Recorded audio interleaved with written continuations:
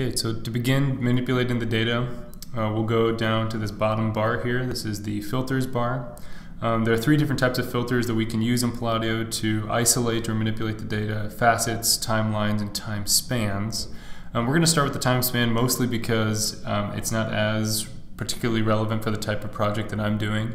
It just helps you isolate and look at the data in a different way. So we'll kind of give you an example here. We'll go to grouped bars for this. And rather than doing birth year and death year of the people involved, we could do that and kind of show a list of what these people's lifespans look like. We'll just do the letter dates for both the start date and the death date. What this will do is it'll just give us a scatter plot of the different letters, and we'll label them by recipients. Label them by recipients, and we'll group them by the author. So what this means is we can look at this scatter plot line, and then when we highlight one of the dots, this is one letter. The letter is to Holdrych Zwingli from Heinrich Glerian, and that gives us the date as well, 1521, July 4th, 1521. Same thing, we go here. So this is just a different way to look at the data.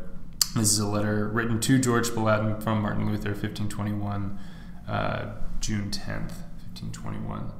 Another way that we could maybe use this feature, this time span feature, is we'll go to, just do this as a bar graph, and we'll do birth and death years for the start and end dates. And this will be, again, we'll do for the label recipients and the author. And what this allows us to do then is everybody who's involved in the correspondence, either writing letters to Martin Luther or writing letters about Martin Luther, we can then highlight, and we can say, okay, Frederick the Third received a letter from Martin Luther, and this was his time span, right? Lived from October 10th, 1483 to February 18th, 1546. So again, it gives us kind of a new way to look at information relevant to what we're seeing in the information being projected, either in the map graph or table above. Okay, but we're not going to worry too much about time span. What's really neat about Palladio is the timeline and facet features. So facets allow us to manipulate different types of data in a number of different ways. So we're going to, for description, let's do the subjects, right? So if we want to figure out, okay, what is Luther talking about and when, we can go to dimensions, we'll go to subjects, and what this will do is it'll bring up a drop list. The count is by number of letters, 17 times, and there are 17 different letters where he brings up publishing concerns, clerical celibacy, the Hall and Duchess, all of these different subjects. What we can then do is we can add a timeline. Add a timeline feature. We don't want to go by birth year, we want to go by letter date. We can do the height by number of letters, and then we'll group by the author. Okay, and what this can do is if we drag a span of time over this this timeline, let's say the first 3 months of Luther writing letters. So this is the first 3 months of him in exile. You can see it comes up here that this is now effective, not just for the facets, the subjects that we have down here, right? So during this time span, 6 out of the 17 total times he talks about publishing concerns, he's talking about it during these 3 months. Okay, and we can actually reformat so we can see the most popular ones. So one thing that's kind of famous for Luther during this time period is he got very, very sick while he was in exile. And a lot of his letters deal with him kind of talking about this sickness, this constipation that he's feeling, asking for medicine and different things. So especially in the first 3 months, this is one of the big things that's on Luther's mind is his health. And one thing that's unique with this, if we want to put this facet on, right? So let's say that we only want to take a look at the letters that talk about Luther's health, okay? What we can do then is we can go back to the map. We can just down these here. These are still in effect down here. You can see, so the timeline's in effect only from this date to this date, and then this facet filter is now in effect. So we're only dealing with letters that deal with constipation. If we go over to the graph, we can see that Luther is only talking about this subject with 3 people, right? This is a very intimate subject. It's very difficult for him. And so of all the letters that he's writing on this subject alone, at least in the first 3 months, he's only speaking and writing about it to George Spalatin, Philip Melanchthon, and Nicholas von Amsdorf. All of them are in the same area. They're close friends. And you can see also the line from Melanchthon to Spalatin, that they're discussing Luther's health issues as well, right? Now, if we want to, choose a different subject, we can just X out here. So this is back to just the number of letters that are being written from this time period. This is still in effect, that timeline facet there. What we can do now, rather than maybe do constipation, maybe let's do another facet, and let's do mentions. So we'll take a look at who Luther is bringing up. Who is he talking about in these letters? Okay. And again, we'll do count by the number of letters. So during this time, he's mentioning himself 9 out of 30 times. 9 out of the 30 total times out of the correspondence is being brought up during this time period. Other significant figures, Karlstadt, Melanchthon, George of Saxony, these are all either leaders in his area of Germany, people that he's concerned with. Okay.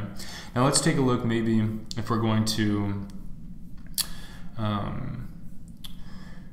let's do a different timeline span here. So we'll get rid of this, we'll minimize this, and rather than doing the first 3 months, let's do kind of the middle 3 months. So let's go from October to maybe December, early part of the year. Okay, and we want to figure out, okay, what are Luther's concerns? Who is he talking about during this time?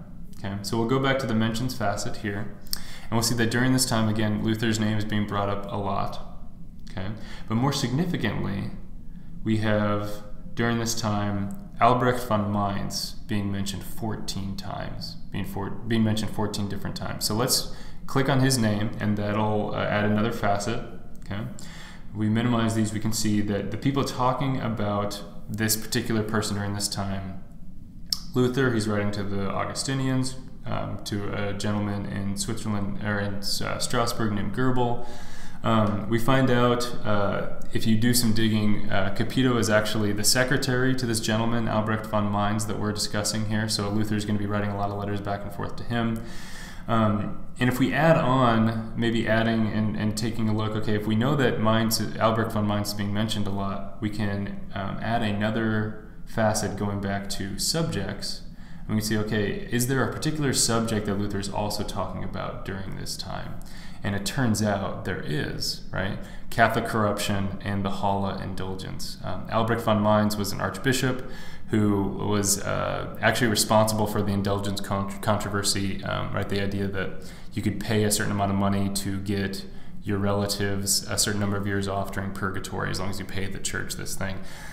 He was one of Luther's first big enemies in 1517 and 1518 when Luther got going. And during this time, while Luther is in exile, these 3 months, Albrecht von Mainz is once again offering these indulgences, this time in the nearby city of Halle.